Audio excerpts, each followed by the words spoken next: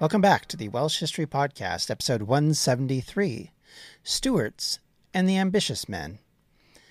The end of the Tudor era and the beginning of the Stuart monarchy did not usher in great change and a revolutionary situation in Wales or England, for that matter.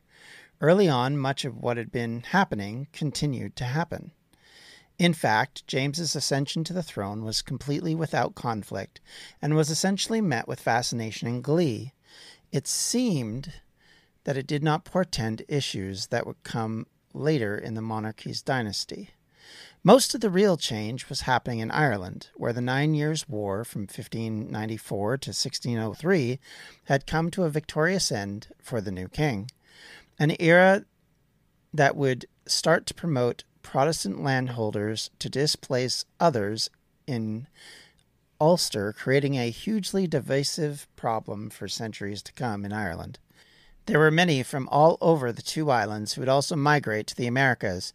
From Newfoundland to Virginia, people of English, Irish, Scottish, and Welsh origins would settle in these regions, beginning the colonization on a mass scale. This would also be an era that would see massive change in Welsh, as the Bible and various surrounding documents would be printed for the first time. Much as the King James Version of the Bible set in place the English Bible for centuries to come, this would also be the case with the Welsh Bible, as we have discussed previously. This new Tudor offshoot branch, itself a Lancastrian offshoot, saw the King James VI of Scotland become King of England, and as the only legitimately close person who could take the throne of Elizabeth I. James brought with him a gaggle of issues. As we mentioned initially, everything seemed well, but the conflict between church and state, Catholic and Protestants, saw the flashpoint continue to increase and eventually explode. Within 2 years of being crowned, James had 3 different attempts to overthrow his monarchy, the most famous of which in 1605 was the Gunpowder Plot, which saw Guy Fawkes and others try to blow up the Parliament in a failed coup. As the king was settling into rule in Wales, many rich and powerful and ambitious men were seeking their fortunes in England and elsewhere. There were many examples in the era of the early Stuarts and even a bit before of these men who rose to power increasingly because of their links in England. Were such examples such as lawyers Marmaduke Lloyd, David Jenkins, and Walter Rumsey, who were judicial powerhouses in the great sessions of Wales. Lloyd would climb the ranks in Wales, appointed by King James as the king's attorney for life in 1614. The same year, he was appointed to the Council of Wales in the Marches. In 1622, he was knighted and then became a lower court justice of Chester that same year. He was also then named Chief Justice for Brecknock Circuit in 1636. His family was loyal to the Stuart regime and represented themselves as royalists both before and after the Civil War. David Jenkins was born in Pendulin, Glamorgan, and was the son of a well-established gentry family. He was called to the bar in 1609 and was appointed the Attorney General for South Wales and spent a number of years as a lawyer and eventually again as a judge. In March of 1643, he was appointed as a lower court judge of the Carmarthen Circuit of the Court of the Great Sessions. This was said to have happened against his will, not because he disputed becoming a lawyer or a judge, but rather because he saw this as the expense of the office exceeding the rewards that he would receive.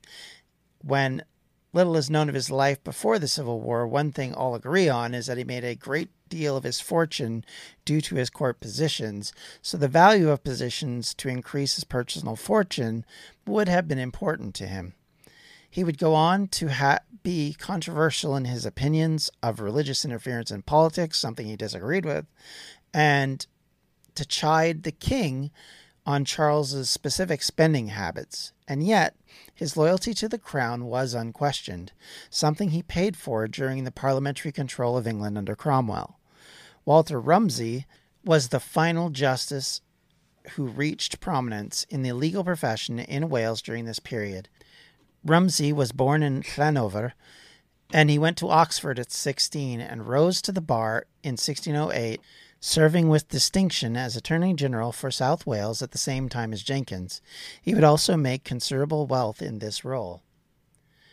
Rumsey was considered to be an excellent justice and would also serve as a lower court judge in the Brecon Court, and would eventually go on to be named as Chief Justice in 1637.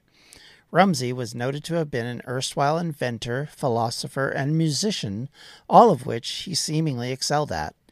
He wrote a book on the uses of coffee, which, among other things, included a cure for drunkenness, according to him. He was a true Renaissance man and another loyal royalist in the Stuart camp. Many others migrated from Wales to build their fortunes. In the Tudor period, we're going to go back a slight bit and talk about Sir Richard Clough, a merchant of Denbigh who became one of the most powerful agents in the Elizabethan England. Clough was said to have gained fame in early childhood as a singer at the Chester Cathedral in the boys' choir. He would be sent to the court in London and very quickly took on more and more important roles, from being a marvelous singer to being a very clever and able financier. He was a factor, also called manager, for Thomas Gresham, a very rich and wealthy man in London, and was admitted into the Mercers' Company, a long-established guild of merchants who were exporting woolen materials and importing luxury fabrics. His training and acumen in trade meant that he would continue to rise up the ranks very quickly. In 1552, he was sent to Antwerp to work with commerce and banking industries in the region, which had become the most powerful in Europe of this period. In 1561, he would write to Gresham about setting up some sort of exchange in England. Gresham followed that up by setting up the London Royal Exchange.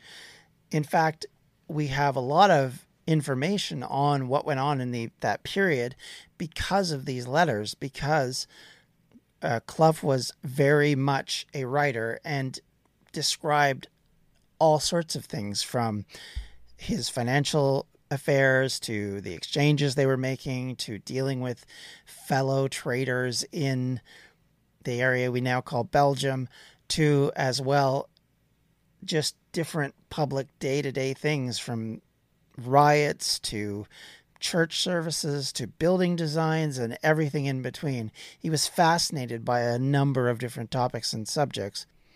The exchange, which was set up, was purely a mercantile exchange market. At the time, meant as a house where one and only type of commercial sales could take place. In fact, there was a note that stock exchangers were actually banned from the area because they were considered to be too rowdy. It was given its royal commission in 1571, which would remain a building of importance all through the colonial and imperial periods.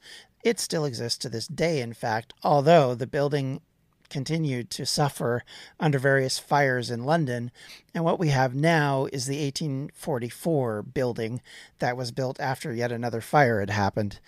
Clough accumulated, of course, a considerable fortune during his life in his rags to riches story.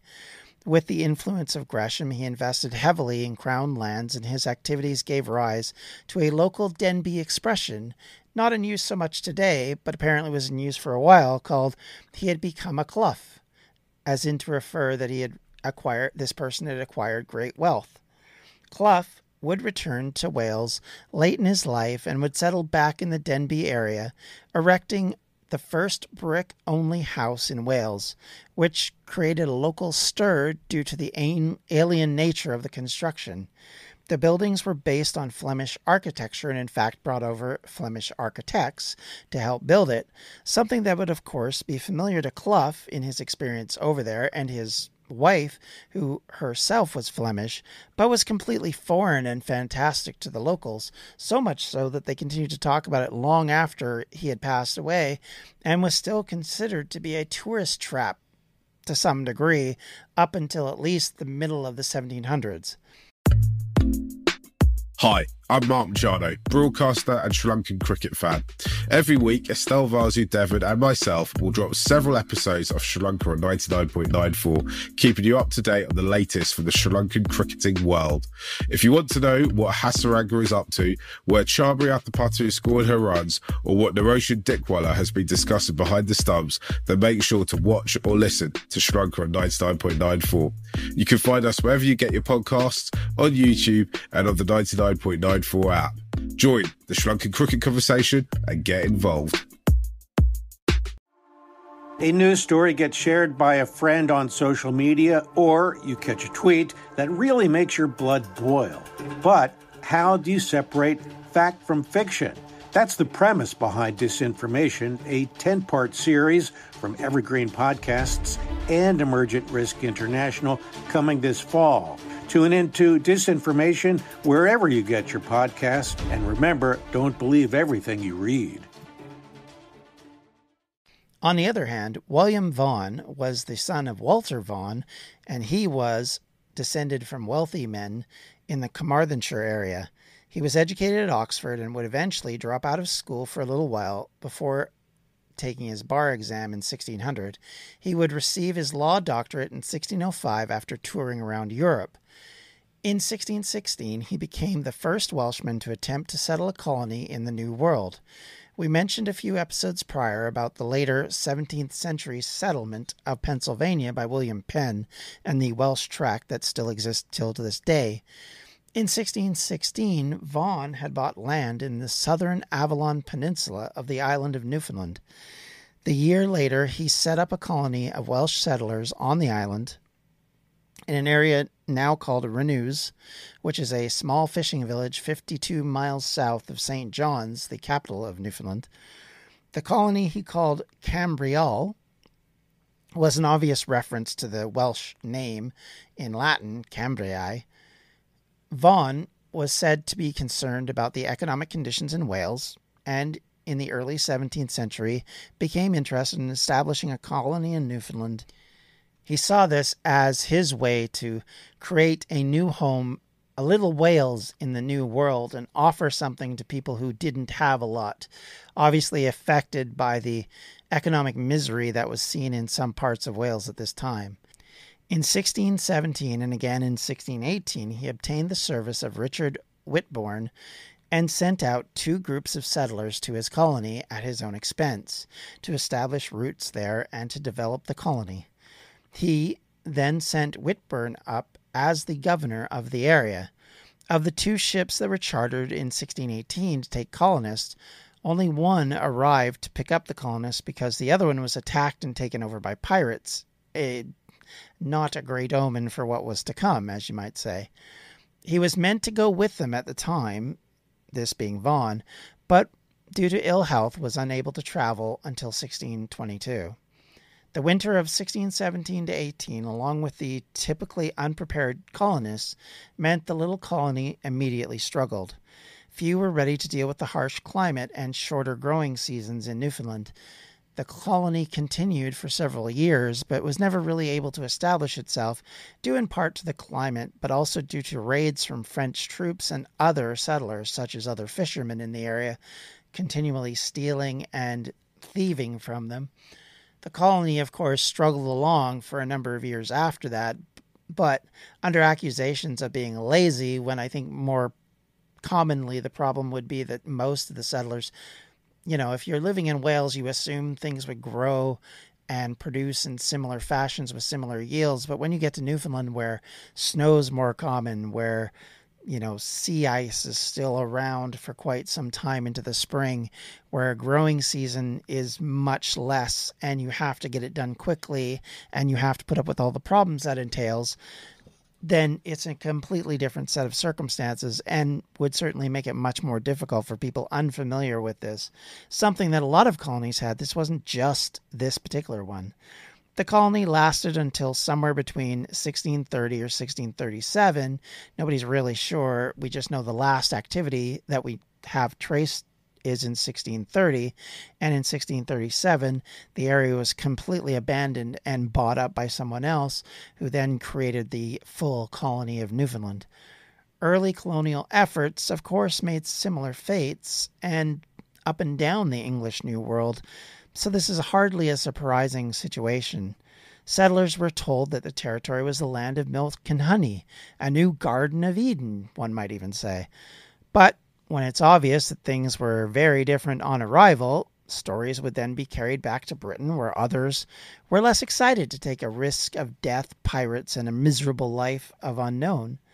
All of that question and conflict that would arise from all of that would be something that would be very difficult to muster interest and enthusiasm over. Certainly, I would understand that if I was them at the time. The final Welsh person of importance I wanted to discuss during this era, during both the early Stuart reign and the end of the Elizabethan one, is Sir Thomas Button. Button was born in Worlton, Glamorgan, to an English father and a Welsh mother, Margaret Lewis.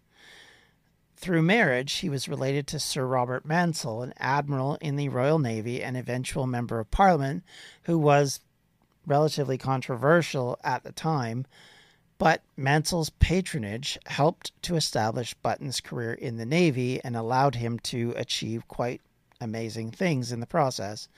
This was a period when the British Navy was obsessed with finding the Northwest Passage, that elusive route that had gone across the top of North America that would then lead to the Pacific Ocean. Of course, at this time, when most of North America was unknown, people thought it would just be a quick river valley trip through and you would break out into the open ocean, in part because some mistaken geography, in part because they just weren't sure. And of course, as time went on and they reached these so-called open waters, it became very obvious that these weren't open at all. Probably the first big one to be noted here, of course, is the arrival to the Great Lakes, which, if you've ever seen the Great Lakes, specifically Lake Superior, you can be at points where you don't see any side of it. And then all of a sudden, you hit the other side. So all of that created issues, and so they continued to go farther and farther north to find some way around. And in doing such, gentlemen such as Henry Hudson came to the fore. Hudson in 1611, after many journeys over to the other side of the world, had once again tried to continue to move forward in 1611, only to have his own crew mutiny against him and leave him for dead in the bay they had discovered, which at the time I don't even think they fully understood was a bay. It was at this point that Button was tasked with finding the passage, rumored to be a massive body of water Hudson had discovered, which, of course, was Hudson's Bay, not the open ocean. As part of his role, Button was also to try and find Hudson and his remaining crew, which included his son and 5 others. A task which, of course, we now know he failed entirely, as did succeeding attempts to try and find Hudson. In April 1612, he was given command of 2 Navy ships, the Resolution and Discovery, to lead an expedition in search of the Northwest Passage. Sailing from England around the beginning of May 1612, they reached the mouth of the river, which he then named Nelson after the ship's master who had passed away. They spent the winter in 1612 in Port Nelson, as it would eventually be called, and in the spring of 1613 headed north to search for the Northwest Passage. They lost the Resolution to sea ice, but continued onward, reaching 65 degrees north, which, if you look at a map, that's an incredible distance to the north. Button discovered and named Mansell Island, but made it no farther that year, and returned to England in September of 1613.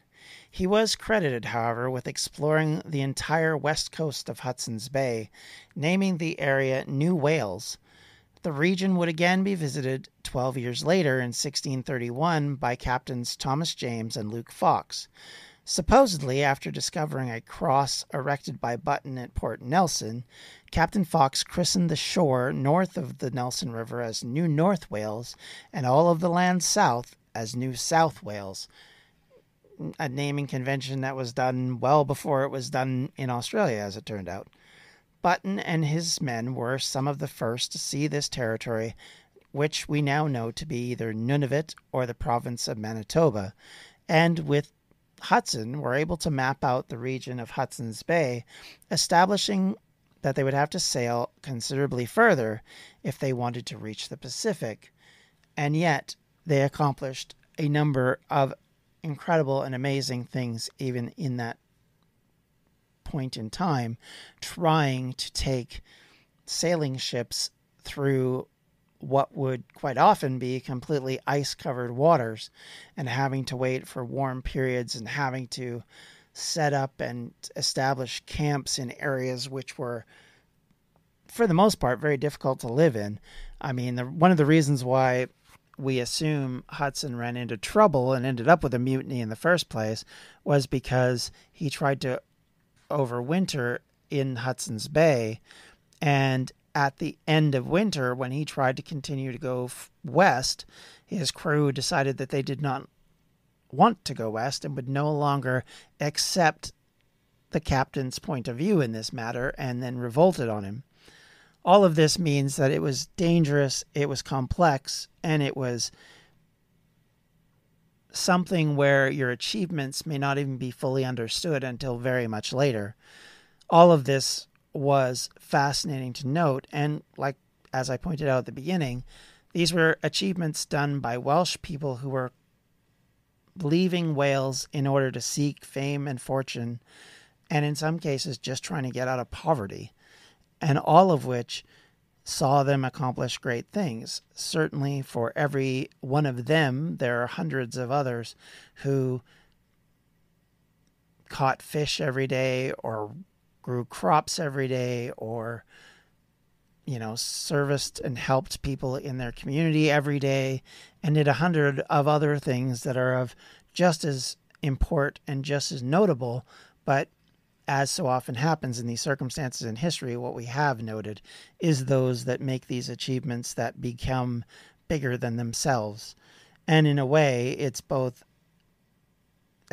something we have to live with, but something we have to understand as well, that there will always be these different measures of people. And to remember that for every, Sir so-and-so, there are hundreds, thousands of other people who aren't being recognized, who are contributing just as much, if not more. And of course, you also notice that in all of this, we didn't mention a single woman. While I could have mentioned the wives of these men, it would be the names of them, because we literally have nothing else to go on, because typically they're only noted for what their fathers did. So with all that said and done, keep all that in mind and in the back of your mind, that we're still looking and thinking about all of these other people and the struggles and strife they're going through. And in fact, many of the colonists that will cross over from Wales to the Americas build their own lives and make their own ways in fascinating and exciting ways that we haven't even reached yet. We're just at the very beginning of all of this change and of all of this advancement. But you can see already just how dominant this has become in the lives of everyone. The settlement of the New World and the colonization of it is going to become an obsession, which will continue for many years to come, and will be the basis on why Britain goes from being a backwater island effectively in Europe to becoming a superpower. And with that, I'd like to thank you all for listening. If you have any questions, comments, or concerns, you can always reach me at the Welsh History Podcast at gmail.com.